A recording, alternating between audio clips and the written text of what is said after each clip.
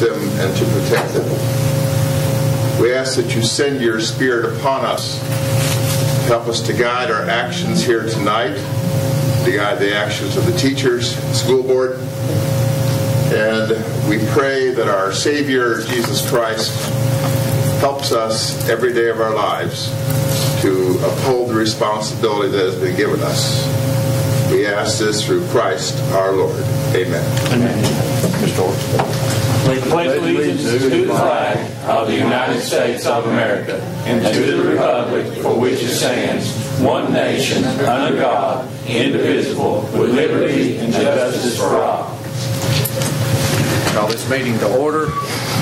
Gentlemen, would you please check in with your devices? Not working, Gail. Not working. Not on record, we're not working.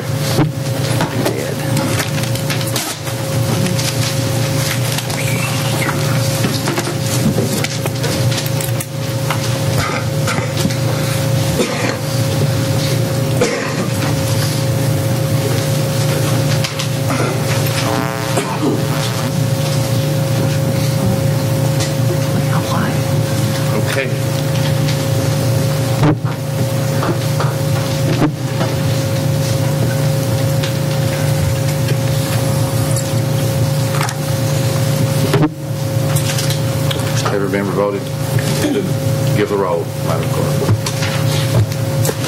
Present. Burge present. Collins present. Creekmore present. Hill present. Lawson present. Orrick present. Parker present. Rutherford present. Wilson present. Thank you. Discuss and take any necessary action to extend Director of Schools Donnie Poston contract for calendar year of June 30th, 2014 through June 30th, 2015. Mr. Lawson, the committee met with Mr. Poston. Do you have anything? Is there any changes that we need to be aware of? The only one thing I remember I forgot to ask when we're accepting a new contractor going forward with it, he's to submit a physical. And I didn't ask him about that. So we need to ask him about that, and he needs to do that to make everything official. All the other wording, the rest of the compensation? contract, the only thing that we did discuss was this, that he should receive a raise equal to that of the other teachers or the other personnel. In other words, if they get a 1.5% raise from the state, Mr. Poston is due that too. Okay. Other than that, everything is the same. Okay. The chair will entertain a motion at this time. Mr. Chairman, I make a motion to extend Director Poston's contract June 30th. Is there a second? Second. Any further discussion? Mr. Poston, do you feel like your contract was negotiated during that meeting? Not negotiated. What do you mean? It's been argument, no negotiation. Was there anything in that that's in the current contract that you would like to see changed? The only thing that I asked was the $5,000 buyout clause. Show the same courtesy that all the directors of the state get. Will you kind of explain that to the board? Just the regular year contract. Rather than just a $5,000 buyout. That's all it difference. Do you have anything else, Mr. Poston? Anything else? I have a few questions here. I brought this up last time we were down there at the elementary school. Some people in the audience wasn't down there, but I'll look back to this. And you can comment on it, Mr. Post, if you like. If you don't, that's fine. You took over in 2002, is that correct? 2011? 11. We started off with 93.8 attendance rate, now we're down to 90. Graduation rate started out 84, now we're down to 80. ACT composite scores, we started out at 18, we're 17.3. Does that sound about right?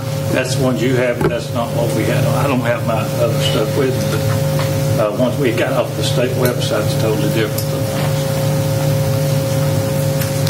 Well, if these are right or wrong, I don't know. I've got to turn off. yeah, the state website's Do totally you different. know whether they're right or wrong?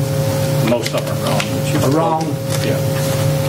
Yeah, the ones on the state websites are the one we use. why is our website different then? We use the state website. Well, okay. All right, now here's some that Mr. Lawson brought this up before, and I just wanted to see it. And, okay, there was 58 people, this is county-wide now, both high schools. People, 262 surveyed, or took this test, and this is English, and 42 ready for college. That about right? I don't know. You don't know? No. Science. There were 262 took the test, and there was 11 ready for college. Reading, 262, and there's 29 ready for college. Mathematics, 262, and there's 11% ready for college. I'd like to have an answer if we could get one, and all four of these was just, I just don't understand why we're so low down there. Let me just give you the short answer for all of it, of course. Our scores in every subject area have gone up for the first time in 5 years. Now, here's the thing. The system that's been in place, put in place, and part of it is due to the new reforms that the state's got and the nation's got. You're going to see major differences in the years to come if we keep in place what we've got going now. But what are we going to do to change this right now? I know that's what I'm saying. Keep the rigor for the curriculum like we've got going. Keep the rigor going, and our the accountability system that we've got going now. Keep it going, and you'll see some major differences in scores in years. I hope we do, because the students, we're coming up short on this. I don't know whether the teachers are doing it or what's. I don't understand why we got such a low rate that's eligible for college. And like we shared with you before, the improvements that we've seen, we came 1 point being shy of the 6th most improved system in the state. So we do know that the rigor is working. And we didn't get where we're at overnight. No, I know that. And you're talking about 10, 15, 20, 30 years of a culture that has got to be changed. And we feel like things are in place now to make that kind of a difference. And whether I'm here, whether I'm not here, calendars come and go. We've got to have a system in place that'll make sure these kids can have a level of success. And I feel like we're on the road there. And I feel like part of it's due because we've had good collaboration with our board. We've had good leadership from our school teams. And as long as you keep establishing those parameters for success, you've got to see some success. And will it come overnight? No, we've done surprisingly well considering some things we've gotten to quicker than we expected, especially in the math areas. A little disappointed some of the reading language scores, but we put so much emphasis on all of these things. Now, let me say this. When we're getting ready to go into the park testing, which is down the road, and our people, we've been in training all last week. We've got people in training right now for the RTIs in the park. And the tension and the pressure that's on our people to come up to these reforms is unreal. But they've been coming up to the plate and doing their responsibilities and do due diligence to try to do what's best for the kids. And I feel like we're on the right path. And like I say, get rid of every one of us on the board, on here, keep that system going like we got going where you see the curriculum is improving, the goals are being met, and the leadership teams are doing everything they can to see that the schools are operating to quality. And that's key, Mr. Sergeant. Now, okay, one more thing. I didn't ask her a copy of it. She probably got one, but I'd like to see a copy of your 5-year plan that you had in place when you took over up to 5 years. It's laying on the desk. And it ends, we're redoing a new 5-year plan. In fact, the state's going to use our model. It's a 2-1-2 plan. We're going to be looking at the 2 previous years, the 1 present year, and the 2 future years. And we're going to submit ours by the end of February if at all possible. So it's not due till May. If it's not snowing The tomorrow, one we're operating under was done under Dr. Martin, and it runs out in May. And every one of those goals that's been listed, we've seen some major improvements in the last year, especially on those goals. I'll be glad. Okay. I'll be glad to I'll share stop by tomorrow and get me a copy. It's laying on the desk. Appreciate it. That's all I have. Anybody else have anything? If not, we ready to vote? Members vote? Rick? No. I need to ask, Tony, you said that you did feel like they negotiated or did not negotiate? No, there's no negotiation. It just... And all thing you asked for is the $5,000 buyout clause. Yeah, take that, delete that, yeah. Mr. River, I was on the committee, and there's certainly no argument for me. I think Mr. Poston attested to that, so I want to make that clear. I just see one problem. So what you're agreeable to is the contract just like the teacher, yeah. You know, we're going to for a year. Yeah, standard teacher contract, standard contract like a teacher gets. Okay, we are voting on the contract as is. Are we ready to vote? All members vote. This is on the one-year extension, correct, Yes, Mr. Chairman? one-year extension. Any member wish to change their vote? Madam Clerk, would you reveal the vote? Miller, yes. Burge, yes. Collins, abstain. Creekmore, yes. Hill, yes. Lawson, abstain. Orrick, no. Parker, yes. Rutherford, yes. Wilson, yes.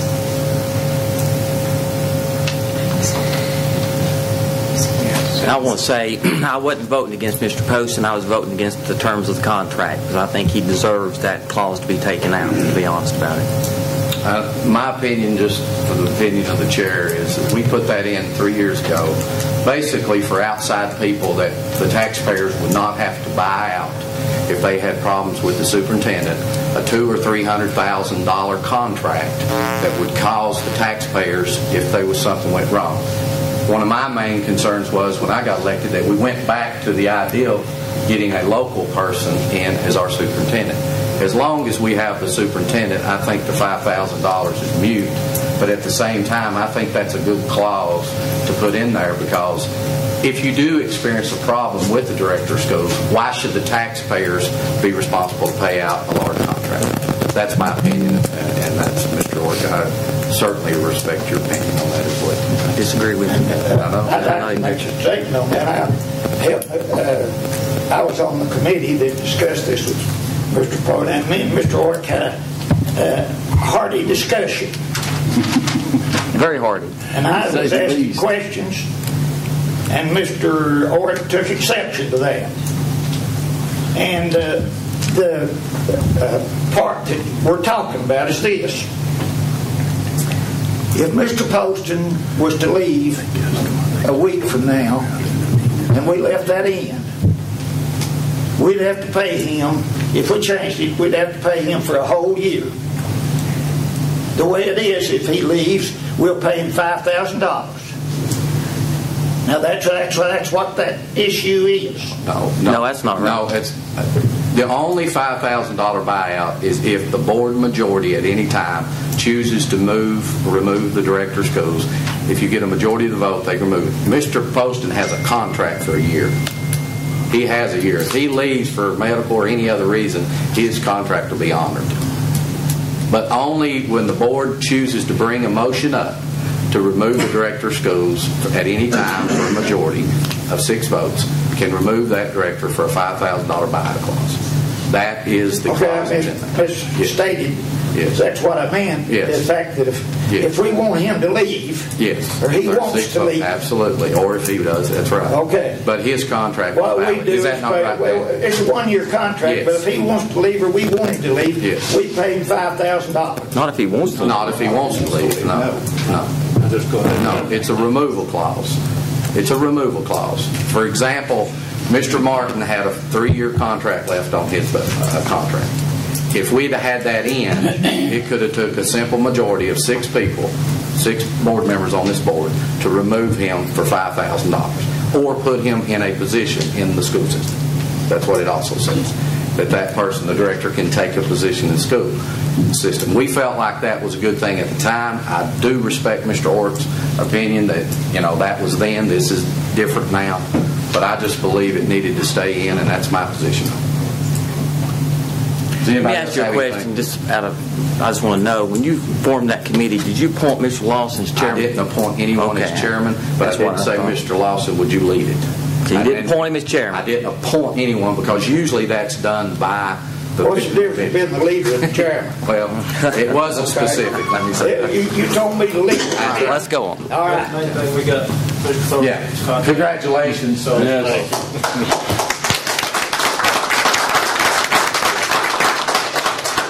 No recognition of guests.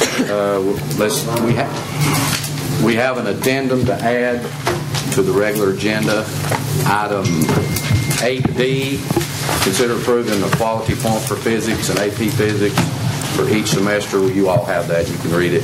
And also 8E, so we'll put that in. Is there a motion to approve the consent agenda? Oh, I'm sorry. There's one more. Mr. Jack Cannon, do you have anything? Do you want us to put something on for the Yes, it's for the new student management package. I've got some details for you here. Okay, so we can approve it. The state's already been in the package, but I'll let you know which way we chose. Okay, let's put 8F as Aspen Student Management, please. Student management? Yeah, Aspen Student Management. Okay, do we have a motion to approve the consent agenda? So moved. Is there a second? Second. Any discussion? Let's proceed to vote. All those in favor, vote yes. Vote no. Opposed.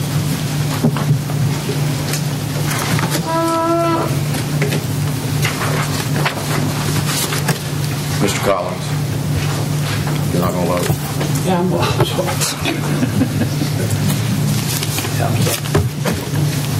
Any member wishing to change their vote? Madam Clerk, reveal the vote. Miller, yes. Burge, yes. Collins, yes. Creekmore, yes. Hill, yes. Lawson, yes. Orth, yes. Parker, yes. Rutherford, yes. Wilson, yes. Motion passed. Thank you. Approval of the regular agenda with those... Motion to approve as amended. Okay, thank you. Is there a second? Second. Any discussion? Let's proceed to vote.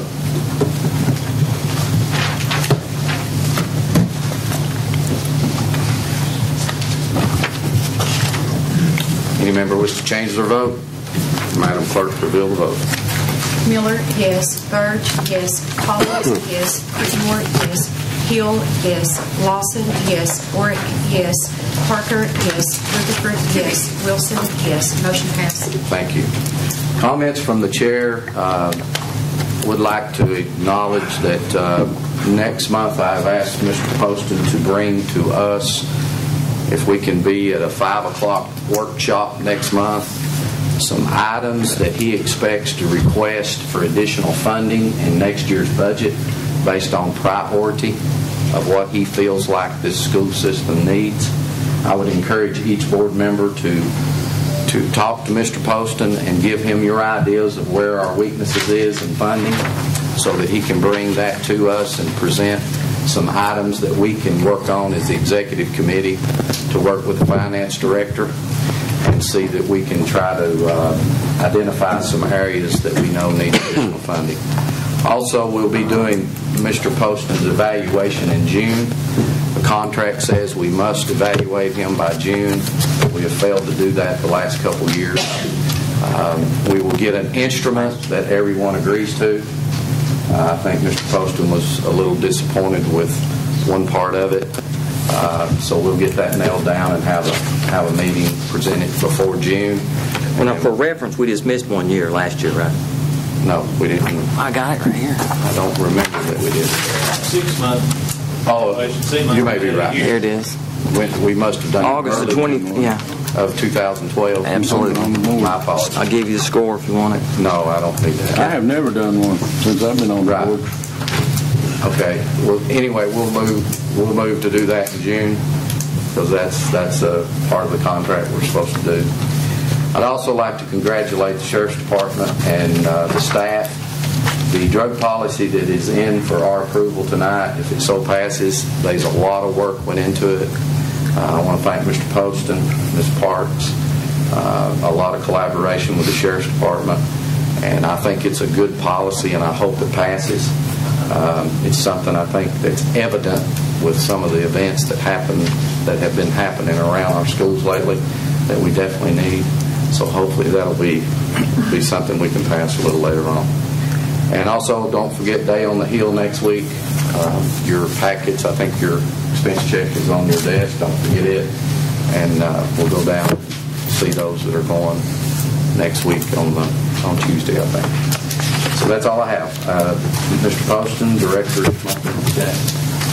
Just briefly, let me thank the board for the confidence and allowing me to serve another year, and I certainly will do my best to keep the kids first in this county. Last week, we were in Nashville with directors from all over the state, and very intense sessions every day, dealing with several of the speakers are people from the legislature. The governor spoke with us, the commissioner spoke with us, and then again met with the commissioner again on Friday regarding some of the new initiatives and reforms that we're involved in. And the two main things, I gave our board a little definition of it's the two most asked questions being asked by parents and the general public. And I'm not going to go into a big lengthy definition, just share with you what I've got here in my notes. But what are the Common Core standards and what is PARCC, P-A-R-C-C?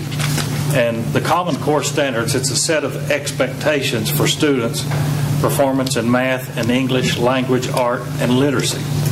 And 46 states and the District of Columbia have adopted the Common Core standards to be able to hold common expectations for the core subject areas. Of course, our people was involved in the training for the rollout of the Common Core the last 2 years, quite an intensive training.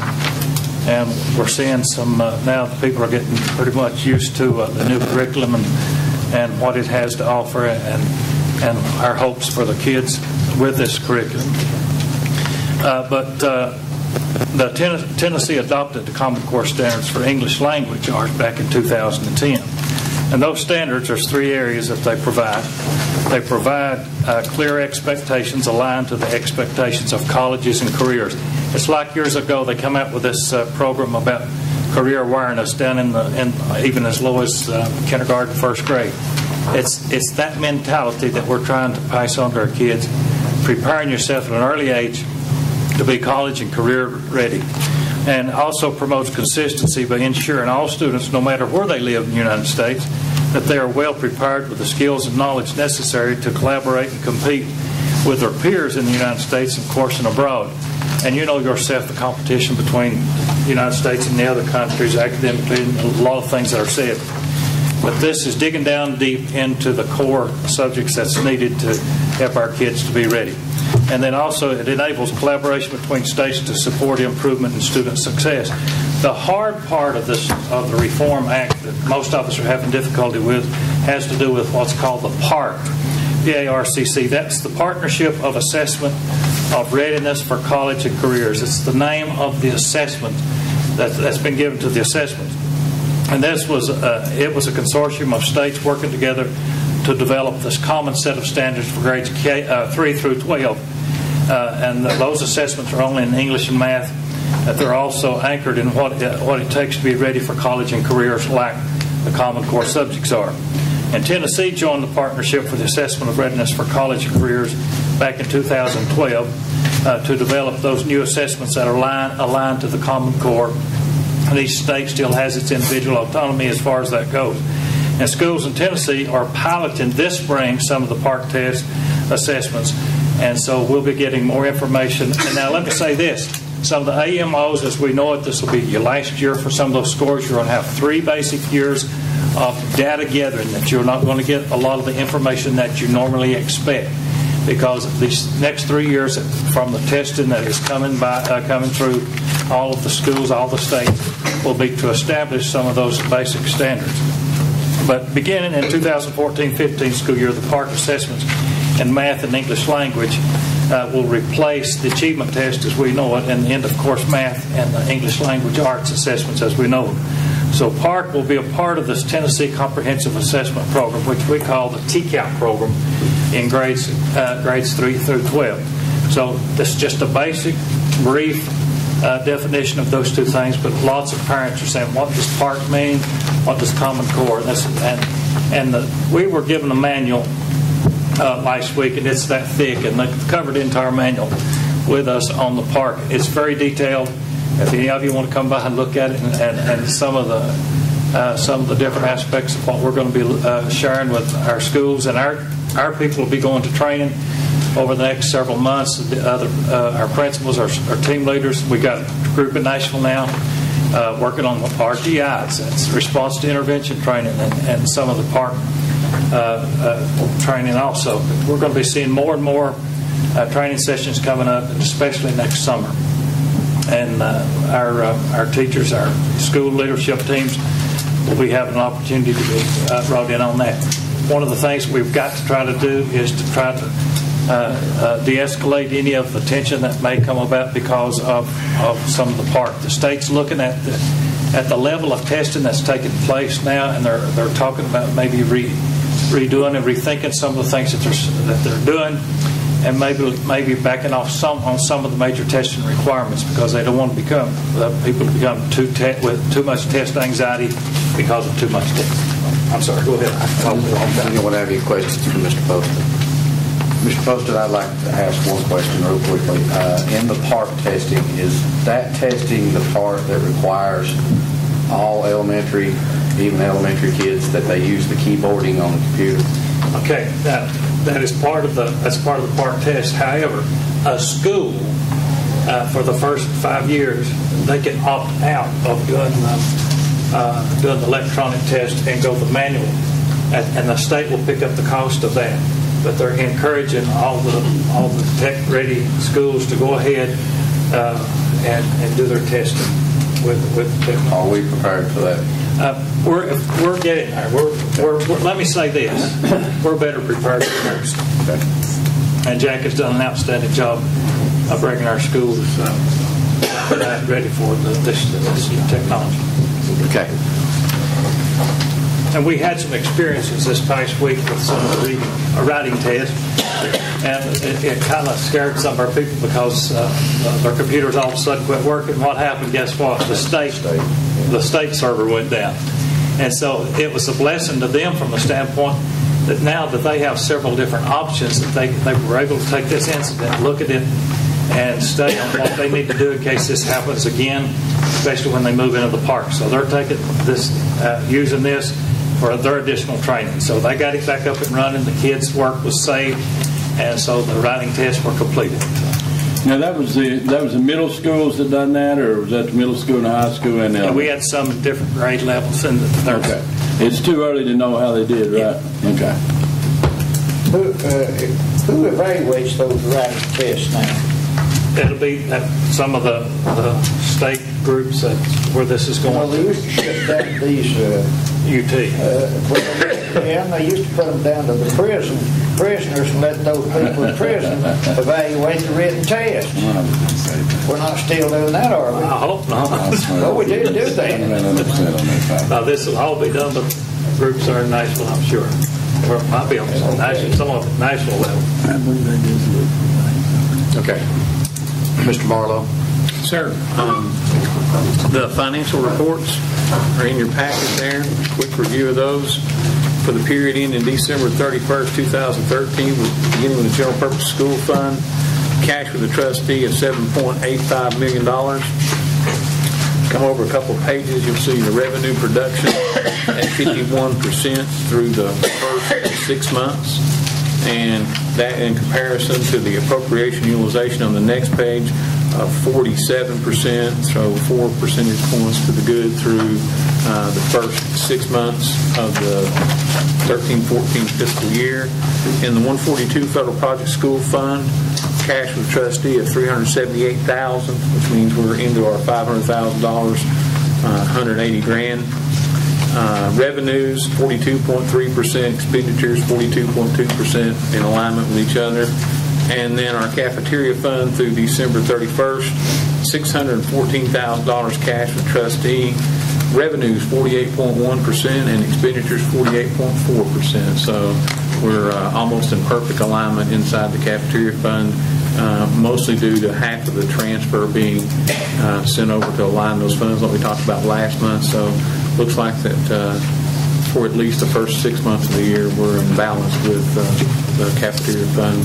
We'll know more as we go forward, but it's a much better picture than it was 2 months ago. Any questions you have about those, I'll gladly answer them. If not, we need to get a motion to accept those reports. I make a motion we accept them as approved. Second. Motion and a second. Any more discussion? Let's proceed to vote.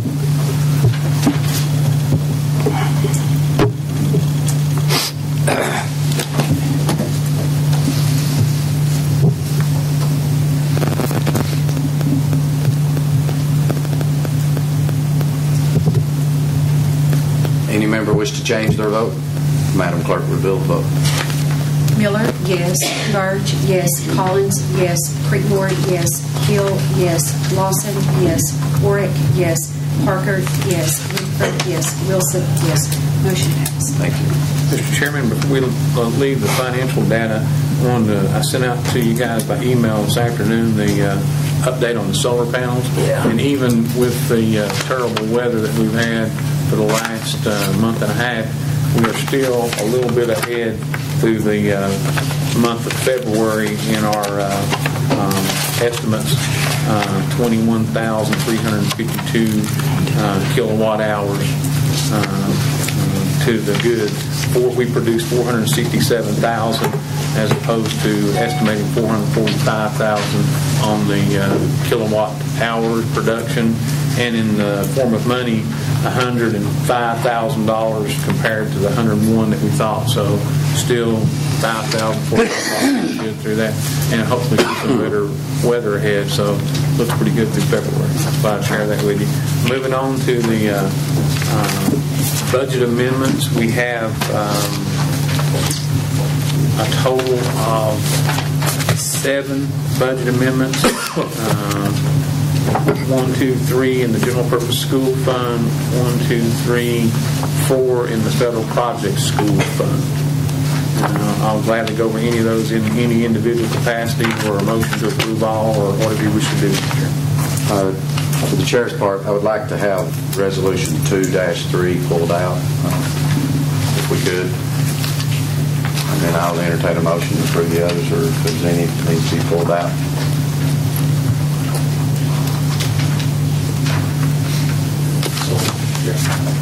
Motion to approve 2-1 through 2-7 with the exception of 2-3 being pulled out. Is there a second? Second.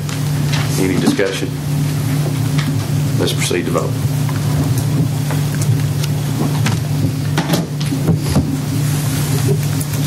Any member wish to change their vote? Madam Clerk, reveal the vote. Miller, yes. Burge, yes. Collins, yes. Creekmore, yes. Hill, yes. Lawson, yes. Warwick, yes. Parker, yes. Rutherford, yes. Wilson, yes. Motion passed. Thank you. Mr. Marlowe, could you explain Resolution 2-3, please? Yeah, hang on a second.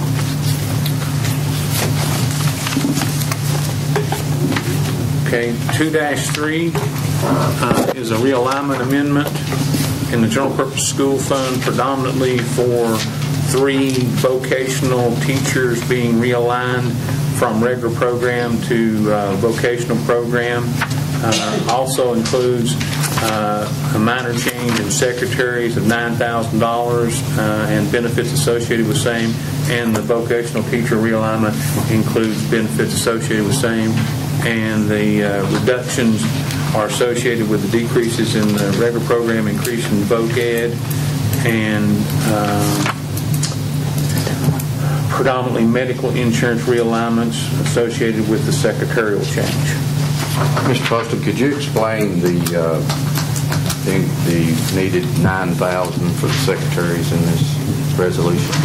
Okay, we have one lady at Jellicoe that was serving, and she serves as a teaching assistant for the alternative school. And also the high school was needing some additional help in the office there, and she's been trying to fill dual roles there.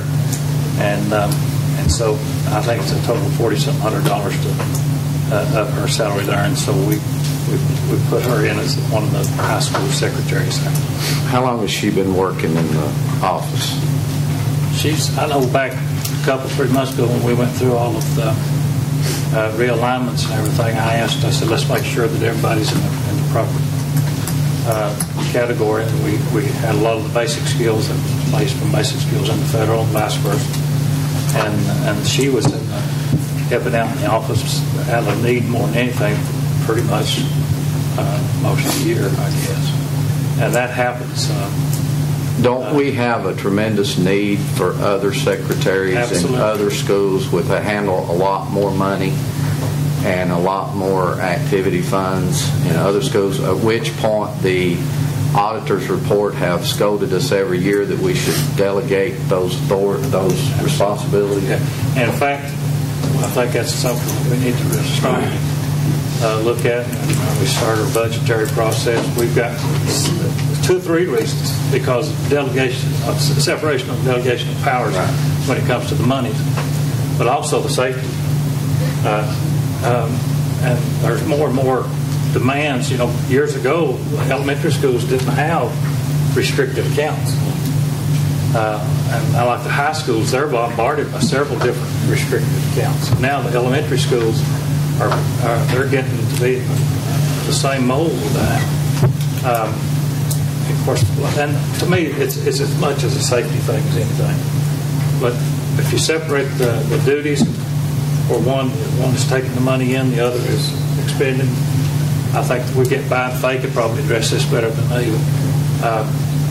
That would do the separation of powers and get us, and really, truly, and I'll say glowingly, Faye has done a fantastic job with our books this year, and our auditors are speaking very highly of where we've come in our individual school accounts, and saying they're doing good. But there's always this one exception: separation of duties. And about the only way that you can even do that would be to have an additional person helping the bookkeeper and stuff. And I want to be clear, I'm not against the lady helping out in the office. I'm sure they need it at Jellicoe. I want to be clear, but we have that same need, even in a greater need, probably in some of the schools over here on this side. And I think that there is some situations where Title I assistants are being used in the office, which, in my opinion, what I've learned, violates their duties. Is that not right, Mr. Post? Absolutely. So, I mean, for us to be putting Title I aides in the office to answer telephone and to help out, and we know we shouldn't be doing that, and yet we're turning around and appropriating money across the mountain, which, again, Mr. Collins, I'm not picking on Jellicoe, but I just think it needs to be more evenly across the board. If we're going to do something, we ought to do it for all the schools that are in need and not just at one. Mr. Collins. I have a question. Mr. Poston, when the lady goes to alternative school, who takes her place in the office? Well, see, you've got the 2 ladies that are serving there in the office. And so if there's a girl that has to go to the alternative school, she goes with her. And they use some of those students in the library. They're not out there all day long in that one group. She only has to go when there's a girl that's placed in the alternative school. And how much are we paying her now? What's it up to, Judy? As an aide, you mean? To bring her salary, she was making...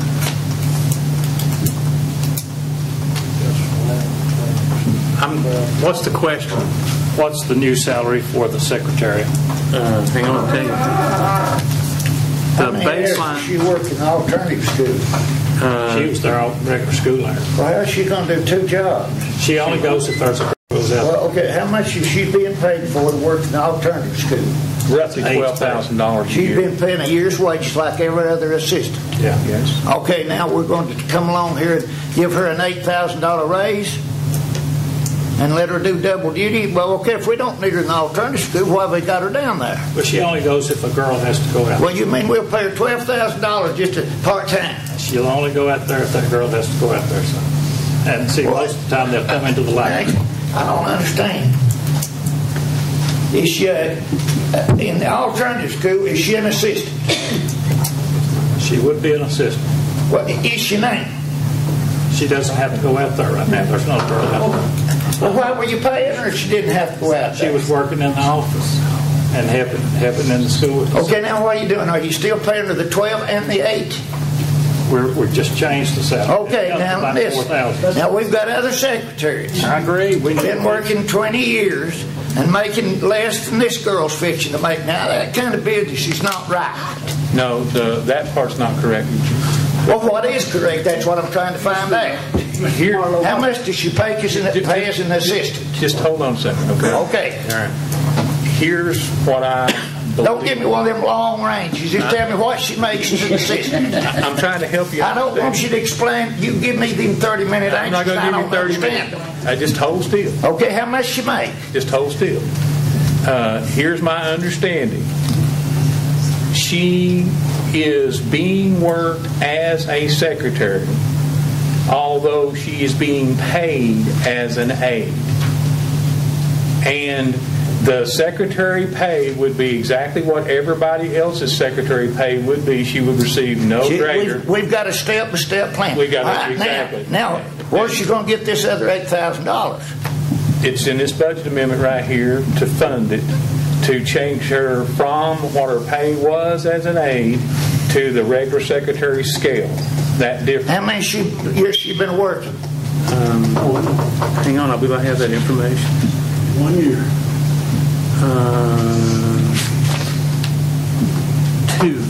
2 years. Miss Kine that works out in front of the central office over there don't make that much. Oh, yes, she does. And, okay, how much does the secretary, we'll say at any of the other schools, what do they make? All secretaries are paid on the scale, Eugene. Okay, what is the scale?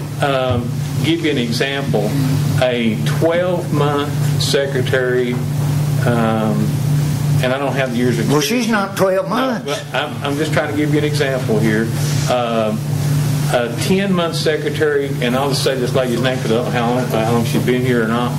It's Robin Van Netten, and she makes like $21,060. How long has she been working? I'm going to guess probably 4 years, 5 years, based upon the figures I see compared. And a 10-month secretary with 2 years of experience to make $20,700.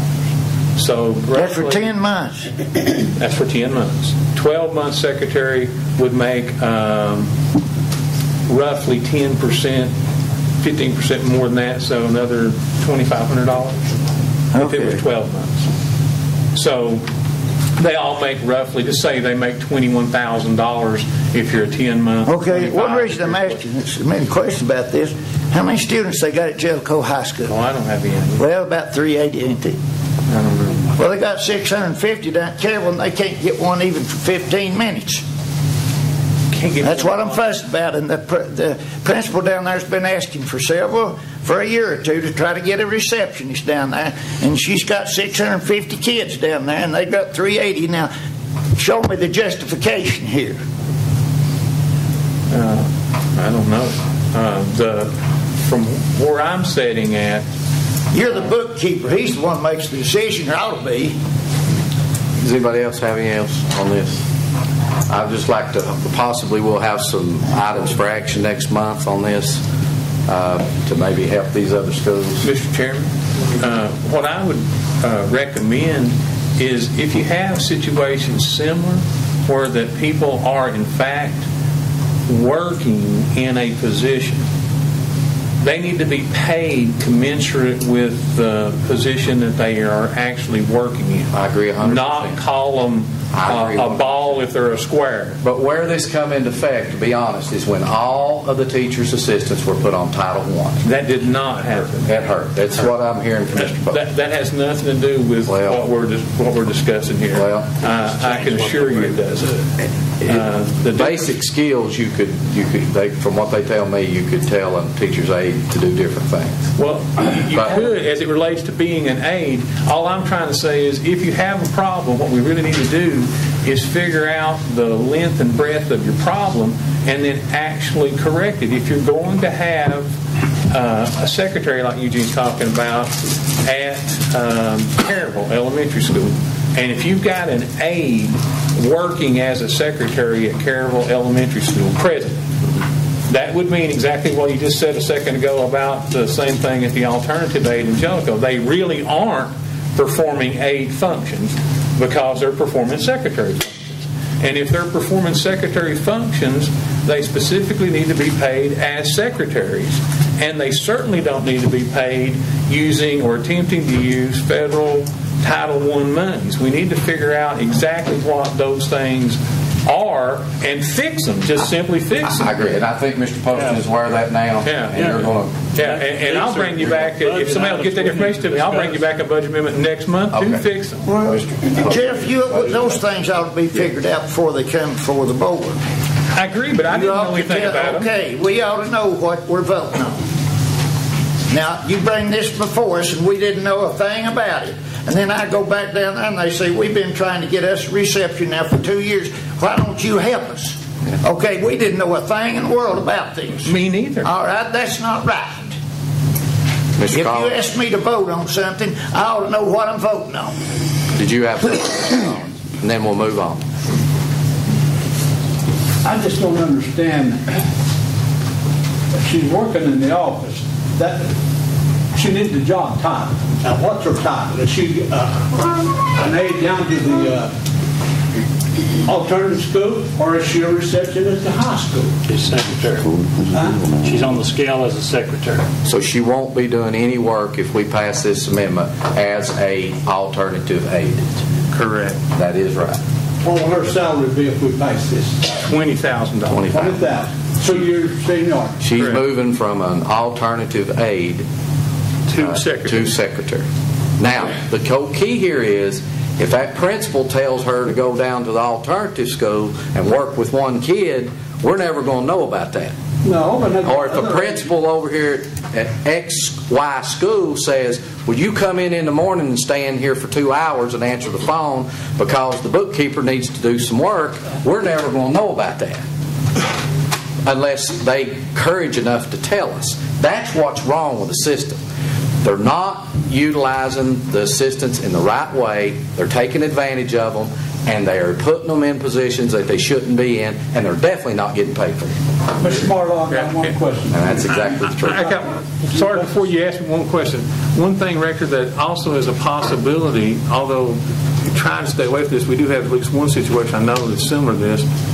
If, in fact, you really wanted, and I'm not encouraging you to do this, but if, in fact, you really wanted to, you could have secretaries/aides and pay them on 2 different pay rates relative to the duties that they perform. All that the law requires is that we pay them what they're due in relation to what the function they perform, if you have a scale. Okay, one quick question. If you had an aide, say at X school, that is, all the aides are classified as Title I. They say there is a rule that if one aide does one thing, all 4 of them or all of them has to do the same thing. I know of no such rule, but I'm talking about if you had an aide that was worked as an aide on Monday and worked as a secretary on Tuesday and worked as an aide on Wednesday and worked as a secretary on Thursday and worked as an aide on Friday, then you would pay them. I think this would be a good discussion to where we might be able to get down to the bottom of it to where we get these people. Now, what was your question, Mr. Marlowe? You've got the scale there, right? I've got pieces of it. I don't have the whole thing. Let's just say for a 2-year secretary. Yeah. Starting out 2 years. $20,700, like I said. That's $20,700 starting out. That's correct. Okay. Okay. Just to recap. Now, if you've got 4 years, how much is it? It would go up probably about, I don't have that right in front of me, but my guess is about $500 to $650 would be ordinarily stepped. So she might go to $21,000 and when she gets to 3. And it just keeps right on going. So they have step-up raises for them, is that what you're saying? Yes, as part of the scale, you have a base 0 year all the way down through 20, and they get like small steps. I don't know if I'll say $350, $400, $425, $500, about on down the line. I think the custodians are paid step-up raises. They used to be. I don't know. The custodians are on a scale. The only people that work for you guys that I'm aware of that are quote-unquote not on the scale is maintenance. I don't believe there's a maintenance scale. I think the maintenance pay is basically uniform. But I'm not, don't hold me there. It's been a while since I looked at it. The chair will entertain a motion on Resolution 2-3. Now, keep in mind, the resolution says this is to reclassify teachers into the realignment to VOED, but you will be voting for a raise in this amendment for this lady, Angelica. For a position change. For a position change, okay? Okay, now let's ask a question about now you're changing 3 teachers from the regular program into the vocational program. How do their duties change? See, these are positions that even Chris Steckman, the comptroller, told us a long time ago we should have been placed into the vocational program. And so we've done what the other systems have done. These people were doing vocational type classes. We just identified them as such. I think it's exactly the same thing as the discussion we just had, Eugene, about the aide versus the secretary. These people were already vocational teachers. Well, why weren't they being paid out of vocational money? Very, very good question. They weren't classified as vocational. See, you go up there and you have a man working in the shop. His equipment ain't up to date. We ain't got no money to give him anything to work with. But are we taking money out of the vocational program now and paying these people? No. Actually, the exact opposite. You're going off, you're taking regular program money and paying vocational teachers. And putting them in now. But our vocational program don't have enough money to pay for all the teachers we've got. Nope. Okay, I just want to know if it's budgeted for vocational, it ought to go for vocational. And you're actually increasing the budget for the regular program, it ought to go to regular program money. And that's what I'm trying to get straight. Unless, in this example, where that the teacher was actually a vocational teacher, classified in the regular program appropriations, and now those appropriations are being reduced in regular program and increased in voc ed because those teachers really need to be called what they are, voc ed. That's what I'm saying. Call them what they are and pay them what you're supposed to pay them. I agree 100%. Screwing them around here this way and that way, we don't know what's going on. I support Eugene's comment 1,000%. Is that the state who sets what they make? Mr. Wilson, what? Is that the state that sets what they make? Is that where the money comes from to pay them? Well, I don't want you to confuse earnings with spending. The state Board of Education approves a pay scale, and the local Board of Education adopts a pay scale as well. But there isn't any real comparability, as you guys had this conversation last month and the month before that as well about nurses. There isn't enough positions earned in the VEP formula to equate to the number of positions that you actually employ. I got you. So you couldn't say that the state dictates for exactly how much you pay any individual. They just simply tell you how much money you're going to earn for a specific thing. That doesn't mean you have to spend it for that specific thing. All right. Mr. Collins, and then we'll move on. Mr. Postman, when you've done away with Ms. Rodner's position, she had a secretary. Who's she work for now? She still does the vocational paperwork. Mr. Knight. Yes, Mr. Mr. Knight, her supervisor. Mr. Knight, her supervisor. Okay, thank you. Okay. Any more discussion? Let's proceed to vote.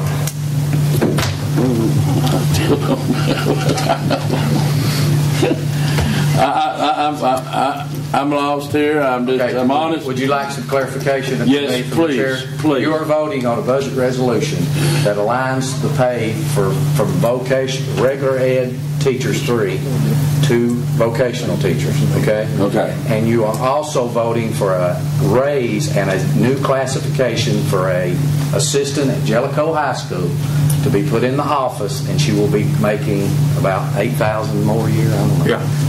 So that's what you'll be voting for if you vote yes. And what are the ramifications if it's voted with the CTE realignment? You would have to redo the amendment, wouldn't you, Mr. Marlowe, if it fails? If your budget amendment fails, we'd have to do an additional amendment. Could we do that executive action and then bring it back next month? Oh yeah, the budget amendment isn't critical about. I guess that, and I don't mean to sound this so badly. The fact that these people are vocational teachers doesn't change whether they're called regular program. Whether we pass this amendment or not, those things are already transpired, and we'll just have to eventually sort out. I don't think anyone objects to that part of this amendment. Say it again? I don't think anyone objects to that part of the amendment. I believe it's the other part. It also would be, what I just said would be very similar to the secretary situation. What you call them doesn't necessarily matter in what you have to pay them. Okay. Is everybody ready to vote? Mr. Lawson? Yeah. It's not locked in. Oh, y'all done voted? No, any member wish to change their vote? Madam Clerk, reveal the vote. Miller, no. Burge, no. Collins, no. Creekmore, yes. Hill, yes. Lawson, no. Boric, yes. Parker, no. Rutherford, yes. Wilson, no. No. Motion carried. Okay.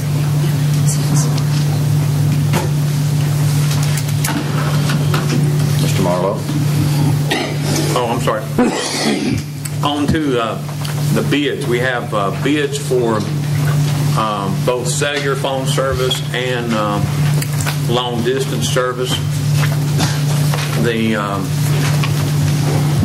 bids for the cellular service were solicited for on the 13th day of December, received and opened on the 23rd day of January. The bidders are Verizon Wireless, $28.84 per line.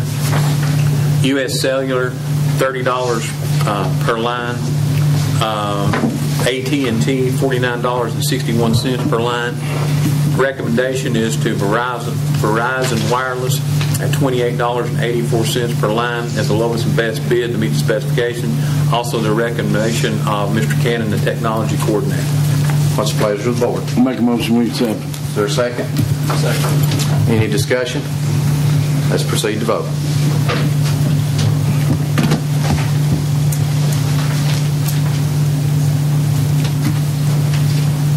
Any member wish to change their vote? Madam Clerk, reveal the vote. Miller, yes. Burge, yes. Collins, yes. Creekmore, yes. Hill, yes. Lawson, yes. Boric, yes. Parker, yes. Rutherford, yes. Wilson, yes. Motion passed. The next item, Mr. Chairman, is for the local and long distance service. It's listed for on the 13th of December again, received and opened on the 23rd of January. AT&T is the only bidder, $30.97 per line. Recommendation is to AT&T is the only bidder. Also the recommendation of Mr. Cannon, the technology coordinator. What's the pleasure of the board? I move it. Second. Second. Any discussion? Let's proceed to vote.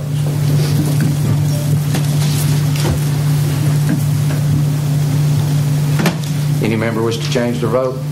Madam Clerk, reveal the vote. Miller, yes. Burge, yes. Collins, yes. Creekmore, yes. Hill, yes. Lawson, yes. Boric, yes. Parker, yes. Rutherford, yes. Wilson, yes. Motion passed. Thank you. There are no items to request permission to advertise for bids. No contracts to be accepted or renewed. So you're down to Ms. Faye. Thank you, Mr. Marlowe. You're welcome, sir. Ms. Coleman.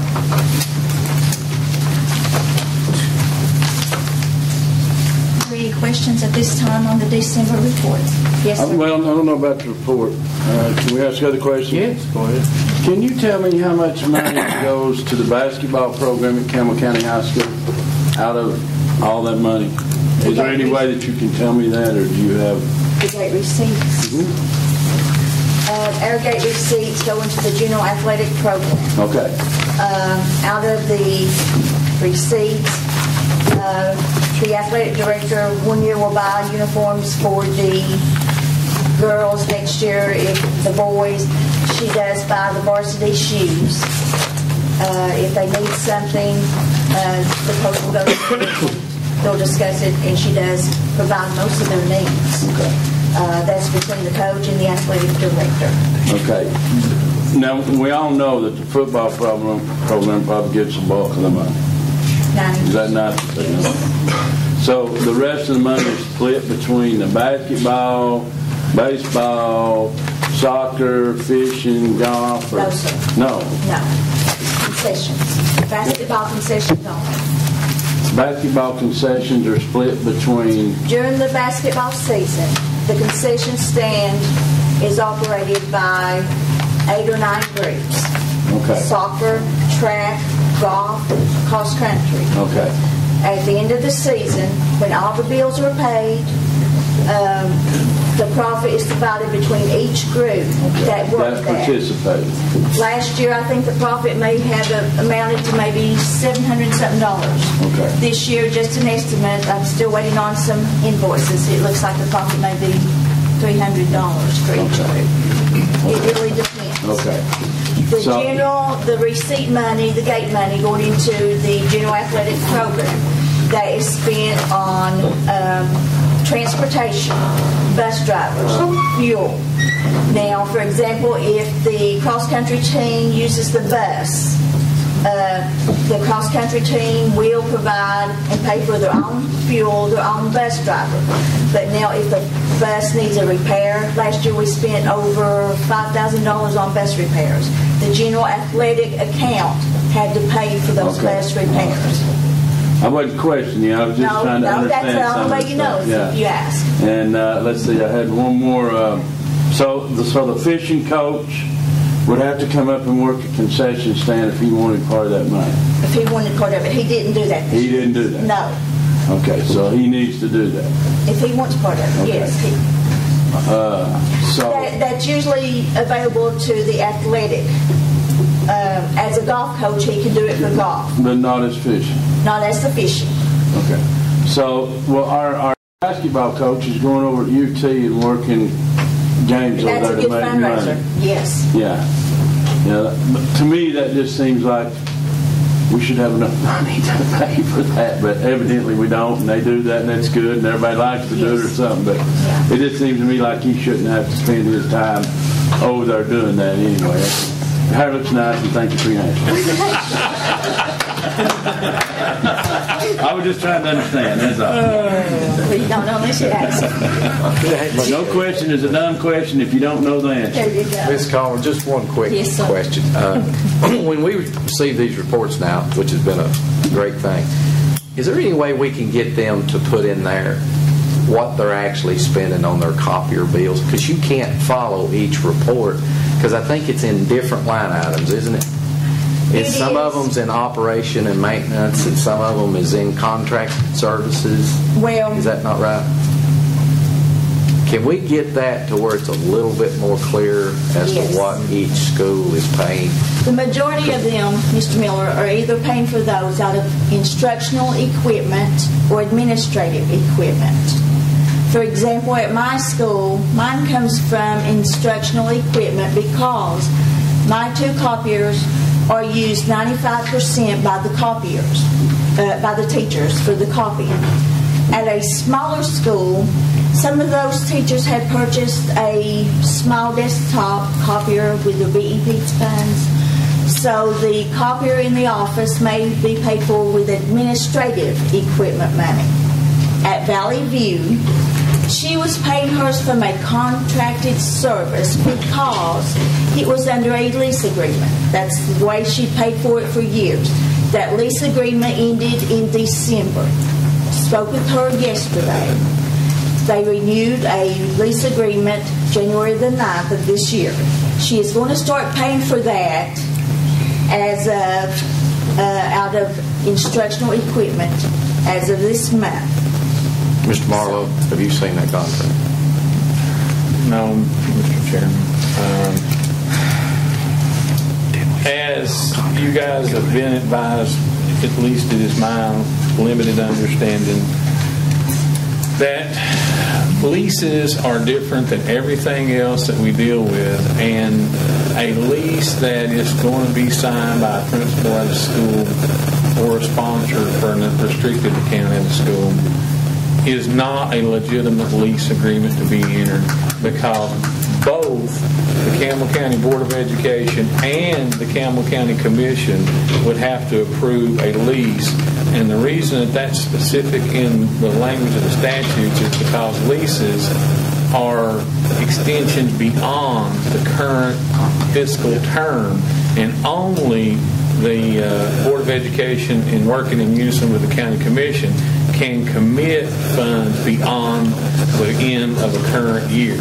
Now, some of the documents that are out there in the individual schools are supposedly inclusive of termination clauses that would say that although it says we're doing this for 5 years and 60 months, then we can terminate this if in fact there is no there's not sufficient revenue to allow for its continuation.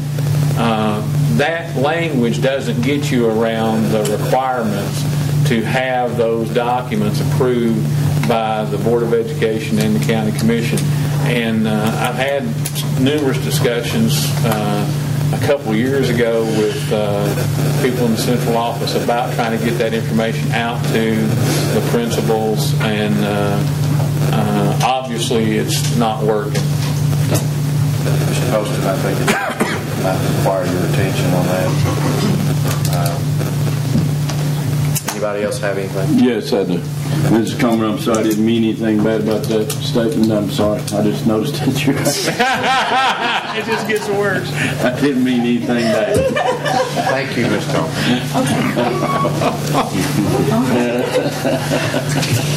Okay, items for action, nothing at this time. Nothing at this time. I don't think that's right. What you say? Consider approving Campbell County Board of Education drug-free workplace policy, first reading. What's the pleasure of the board? Mr. Chairman, I make a motion we approve. I'll second. Second. Any discussion? Just one question. Did we get the attorney to look at this? Yes, we did. He was involved very I mean, we ain't got no... No. It was reviewed at his office for days. They also had a conference call. It's very well tested. Okay, thank you. Yes, Now, is this random testing? I see me talking. Excuse me? Is this be a random test? No, it's not a random test. In the state of Tennessee, you cannot randomly test. But what it does is this gives the principals the ability that if they suspect someone is on alcohol or substance abuse, they can notify Ms. Lay, who is the acting head of human resources at the Board of Education. They can then contact the DRE, which is the drug recognition expert at the Sheriff's Department. At that time, they will go to the site and they will give them a test. And if they refuse to take that test, it is insubordination. Now, one thing that has to be done that Mr. Poston will have to make clear is after this is passed, every employee has to have a copy of this policy. They have to be made aware that this policy exists. So therefore, they will have to be, that undertaking will have to take place. One other important item, at this point in time, we don't require a drug test to be hired at the Board of Education, other than the bus drivers. When you pass this policy, everyone will have to take a drug test to be hired by the Board of Education. So it's a step in the right direction. It's 90%, I will tell you, in accordance with Knox County's drug policy. The Tennessee School Board Association recommended us to go there because it has been tried in the courts. They have been in court over it, and they've won. So it's a very good policy. Anything else? Let's proceed to vote.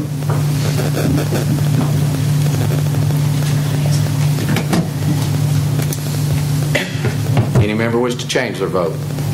Madam Clerk, reveal the vote. Miller, yes. Burge, yes. Collins, yes. Creekmore, yes. Hill, yes. Lawson, yes. Orick, yes. Parker, yes. Rutherford, yes. Wilson, yes. Motion carried. Thank you very much. Before you move on this item, the testing for pre-employment, they have to pay. They have to pay as much. Yeah. I just want to get that in the record. Absolutely. And we have a close-by lab that's participating in the policy. I understand. Consider approving 2014-2015 school year calendar. Everyone got a calendar?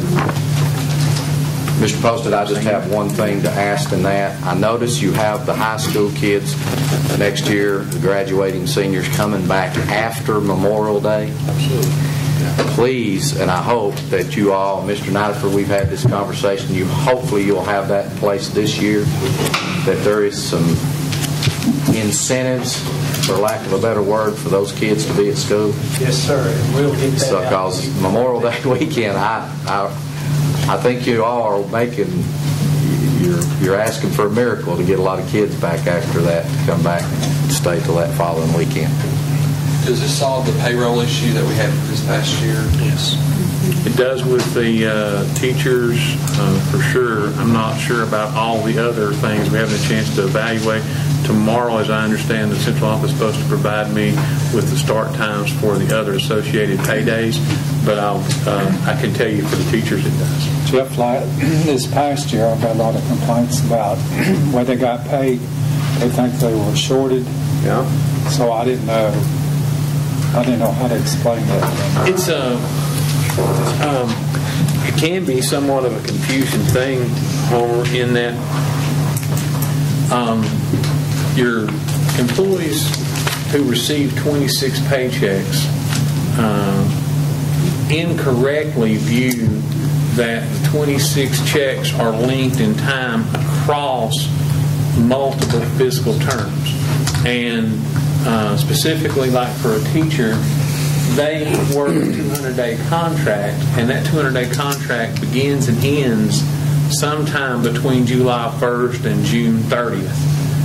The fact that there are 26 allotments of pay is not germane to the 200 days that they work.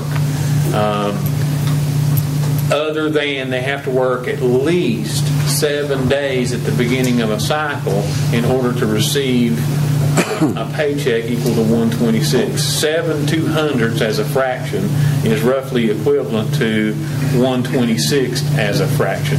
And we can't pay them in advance. So the problem happens as time rolls around. This year, Friday the 10th. Next year, it's going to be Friday the 11th. And next year, Friday the 12th.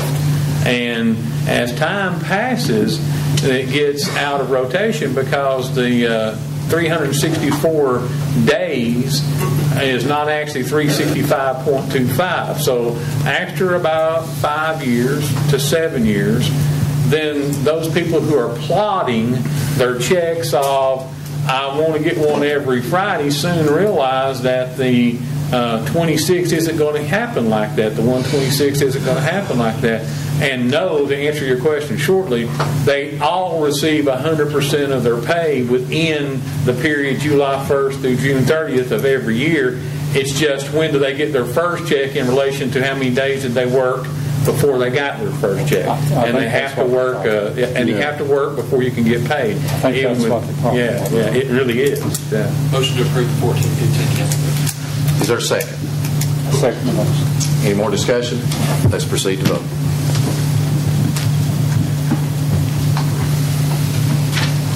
Any member wish to change their vote? Madam Clerk, reveal the vote. Miller, yes. Burge, yes. Collins, yes. Creekmore, yes. Hill, yes. Lawson, yes. Oric, yes. Parker, yes. Rutherford, yes. Wilson, yes. Motion passed. Consider approving restrooms, concession stand, bleachers, and press box at Jellicoe Elementary School. Mr. I'll Collins. put that on there, Mr. Miller. I believe Mr. Poston and Mr. Bruce went over there last year, I believe it's February. They got prices and whatever. I know the prices are changed, so I didn't bring them in with me. But I would appreciate it, but it's not for me, it's for the kids over there. Mr. Poston, what do you recommend in this? Well, let me, I've got the prices that quoted to us from the people that met with Mr. Collins, Johnny, and them. Give you an idea. On the bleachers, they gave us three prices on three style of bleachers. And they range from $62,000 to $81,000. How much was it on? $62,000 to $81,000. $62,500 to $81,500. There's three different styles here, or sizes.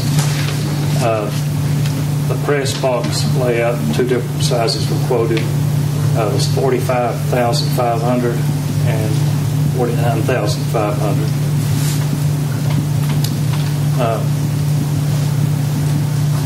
Installation of the stands range from $13,000 to $20,000. That's the installation of the bleachers. And the installation of the press box range from $3,500 to $4,000.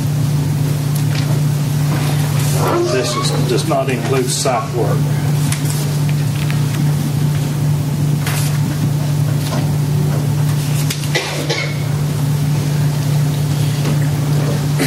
And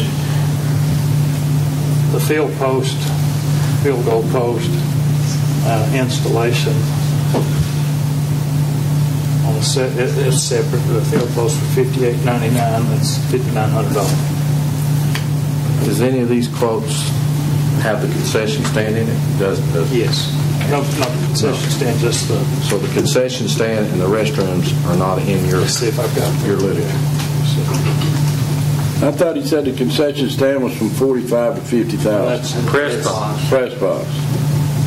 The scoreboards, $13,335. What was that? I'm sorry, I couldn't hear you. $13,335 for the scoreboards and receivers, controls, etc. The installation is separate.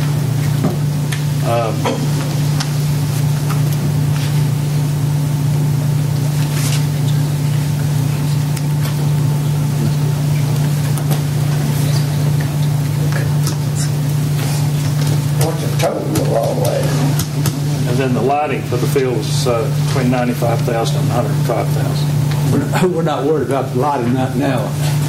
I believe most of the games will be daylight. Without the concession stand, you're right at $170,000. Yeah. Without the concession stand. Now keep in mind, Mr. Marlowe had brought this up, and I'm aware of it too, that there's a lot of drainage issues. So regardless of what they do, they'll have to do some design work in order to get that plumbing and stuff up there, from what Mr. Marlowe had said. And before we vote on this, let's just remember we paid $386,000 for Jacksboro Middle School bleachers when we put those in there. How much was the field house we just put in up there at Jellicoe Elementary? Wasn't it about? It was $485,000, and we did $40,000 on the bathrooms additional. Where do you estimate the income, the revenue is going to come from? From the county? We don't have that. We don't have that. Like that. I'm still a little behind the. I Did you do the math on the 170 Rector there? I was trying to get to there because that's without the concession stand. Yeah, I remember Donnie saying something about the installation of the goalposts, but I don't remember him saying what the goalposts themselves were as the 6,000. I thought that was the installation for them. We just put two in, $58.99. The posts themselves. That's what I thought he said. Install. What about the posts? Because what you've been doing on everything else was giving us the material price and then the installation price. Goalposts are $58.99. The posts themselves are $58. That's just the post. We could do PVC. And how much is putting them up, Director? Excuse me? How much is putting them up? It doesn't say. It says it's on a separate sheet, but I don't see it here.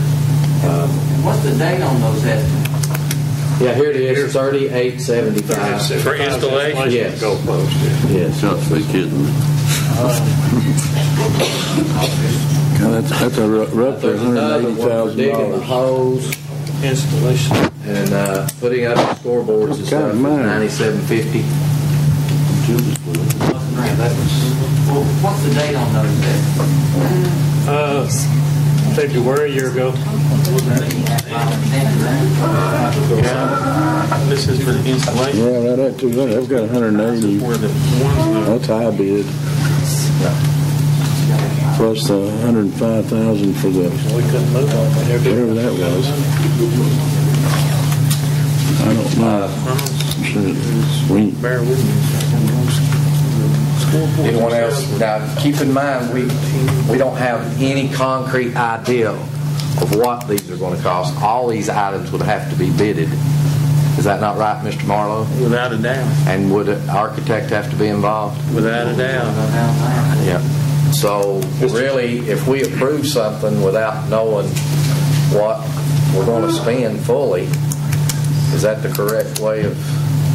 I'm not sure exactly what an action at this point would do, because you could approve this, and from where I'm sitting, the only thing that you would have would be that the board approved doing this, and then somebody would have to then have a motion to hire an architect to design the stuff and authorize it to go out to bid, and then once the bids came back, you'd have to evaluate the bids, and then once you got to there, you have to appropriate money to cover it if you want to go forward.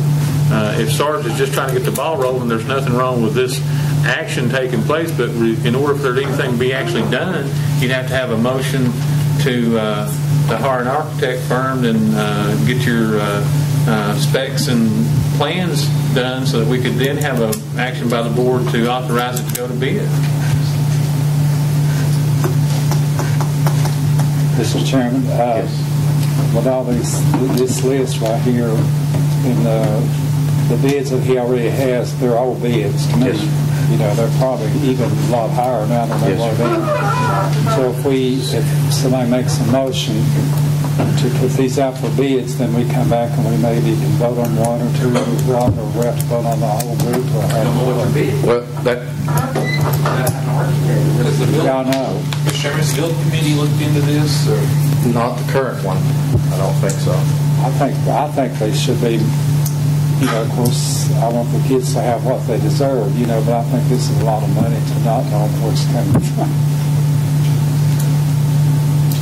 Is it just one company, or is it several companies? This was just one company give us equipment. Shop around. Homer, when we've done this, nobody even mentioned any money down there at the middle school when we got the $386,000 for the bleachers and press box. The money didn't even come up. It wasn't even said that's a lot of money.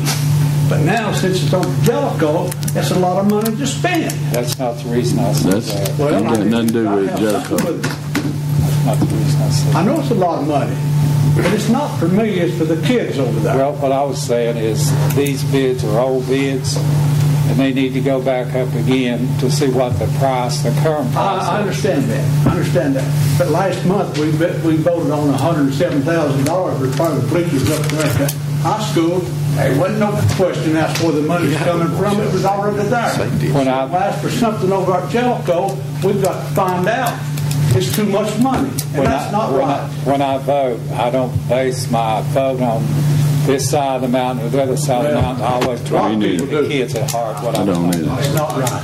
Hey, where do they play ball at now, Sarge? Plus the high school. At the high school? Yeah. They play there like on Thursday night? No. Okay. So that's a nice place there, is it not?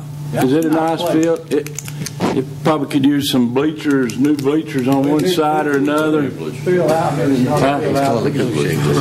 They got new bleachers on, not on the opposite side, do they? On the opposite side, they're bad, aren't they? Okay, is there, Well, I mean, I don't know. I was just thinking there. we're getting close to budget time. If we could get Mr. Poston to look at some of the cost of what we're actually asking for, and maybe see if there's a way we can find funds in next year's budget. We don't have capital outlay right now to cover that, do we? You've got $190,000, I think, on the report So- that I tell you that's not been specifically designated to carry you through the rest of the current year.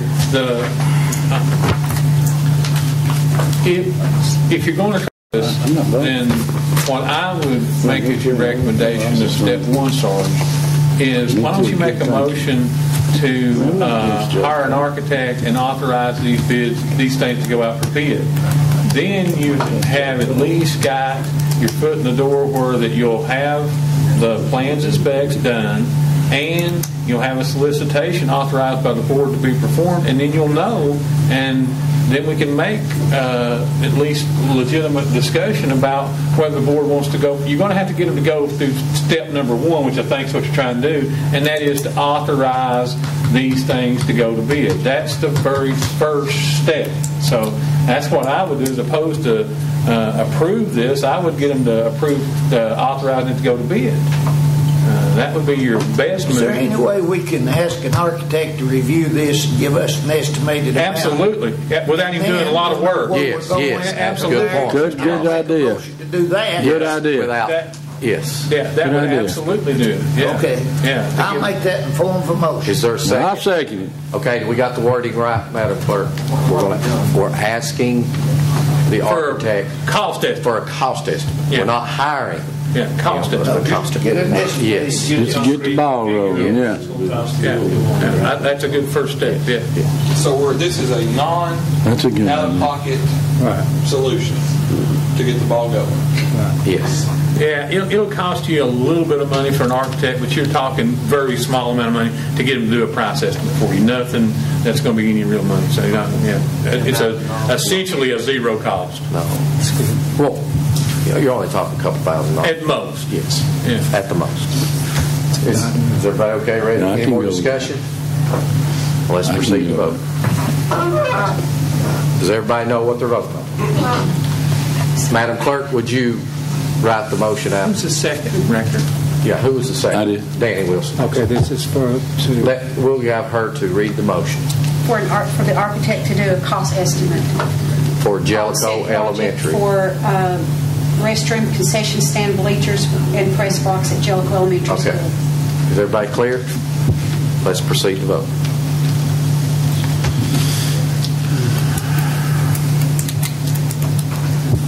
Any member wish to change their vote? Madam Clerk, reveal the vote. Miller, yes. Burge, yes. Collins, yes. Creekmore, yes. Hill, yes. Lawson, yes. Orick, yes. Parker, yes. Rutherford, yes. Wilson, yes. Motion passed. Mr. Chairman, I do want to say that I do kind of resent the fact of kind of being accused of being against something because it's on one side of the mountain. I do resent that. So I just want that out there. Thank you, Mr. Parker. The item for action, F. Aspen Student Management. Mr. Scannis. I've got y'all a packet of information here. The state, they took this all out for bid, then they turned around and the lawyer said that wasn't good enough to bid, so they went back and rebid it. They have 5 bidders on the state for a student management package. EduPoint was one, STI, Aspen, Skyward, just all press. They go to Margaret. Thank you, Jay. Do you recommend this, Jack? Yeah, we had to go through the process of why we recommended it. We had we called in all the schools to come in and send people in there and look at the product, how it compared to Star. So they evaluated. We went to Hawkins County to actually just look to see how all 5 of them compared. We looked at all of them. And one vendor wanted us to do all the work and get the money. The state is going to charge, the vendors were $4.90 per ADM up to $5.35 per ADM. The state is only going to pick up $2.55 of that. So the balance is going to come back to the local board. That's $2. Well, the one that we selected is $2.35 per student. So if we got 6,000 students, it's whatever our ADM is, that's what we're going to pay. The only thing we're going to have to do is for the next 2 years, well, the cost to transfer over is about $45,000. They are willing to do it over a 2-year period, wait till our budget is approved, and the first payment won't be due till October 31st of this coming year. It gives us plenty of time to get the budget approved for this because it is not in our current budget. And then the next year it'll be due in August after the budget's passed. When you go through this, look, I've got all the vendors, how much they charged. The first one, Pearson bought out Star. Their first vendor, they wanted to charge us from the time we enrolled through June 30th, which you've already paid. They kept changing the thing. They are not completely web-based. They still have Java. Anybody's talked to anybody at school where the Star is locking up, it's all Java applets. Their grade book is based on Java, so we kind of went away from them. They were at the same price as what Aspen that we chose. We finally got down to 2 vendors, which was Aspen and Skyward. Scott County and Morgan County went with Power School, which is Pearson. Anderson County, Loudon, Lenore City, they went with Skyward. Clinton City, Knox County, Jefferson County, and Claiborne County all went with Aspen. So all the groups right around here, it's kind of a mixture of what was good for everybody. Aspen, in there it shows what all that they will cover. But Aspen, over the next 2 years, or over the first year, they'll give us what they call 50 customizable hours. So if there's a certain thing that we need, they will customize the program for us. But also with Aspen, anybody in the country that has Aspen that has already developed this report, we can get that report from them and just make some modifications for our own use.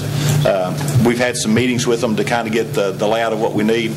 And like I said, we've had all the people that deal with Star in the schools involved with it. So they're actually the ones that make the decision. You'll see in here that Skyward and Aspen were real close. The majority selected Aspen, and it is the lowest cost that we have. So if the board would okay this as part of the recommendation so that we can approve the Aspen and continue on from that point to transfer over. You're recommending Yes, that? it is. Mr. Poston. Pleasure of the board. I'll make a motion we approve Aspen. Is there a second? I second. Any further discussion? Let's proceed to vote.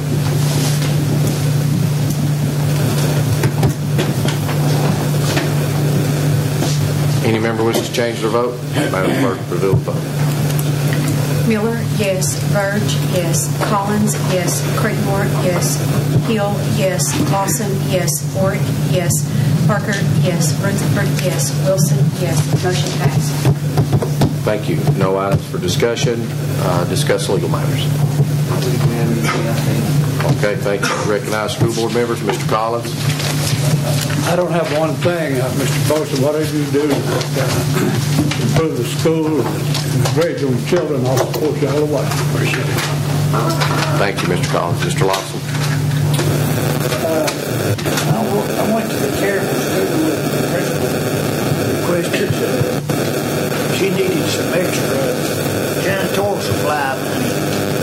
I wonder if any of the other schools are running short. They do a good job keeping their schools clean and the floors waxed and so on. And I would like for the central office or whoever's in charge of maintenance to talk with the principals and try to help them out to get whatever materials they need to keep their schools in the shape that we want them in.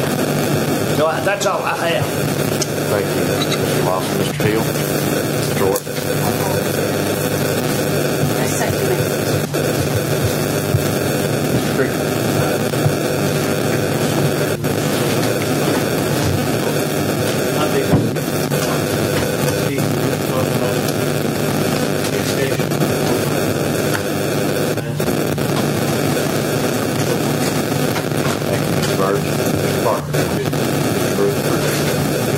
Yes, we talked a lot about the grades and stuff of our students are going up and stuff. I know it all comes to teachers and stuff like that, but you really want to see graduation go up and grades go up, put uniforms in the school. It's a known fact that when they went to uniforms, all school grades go up, attendance goes up, bullying goes down. I'm a strong supporter of this. I just want to let it be known. Thank you, Mr. Wilson. Motion to adjourn?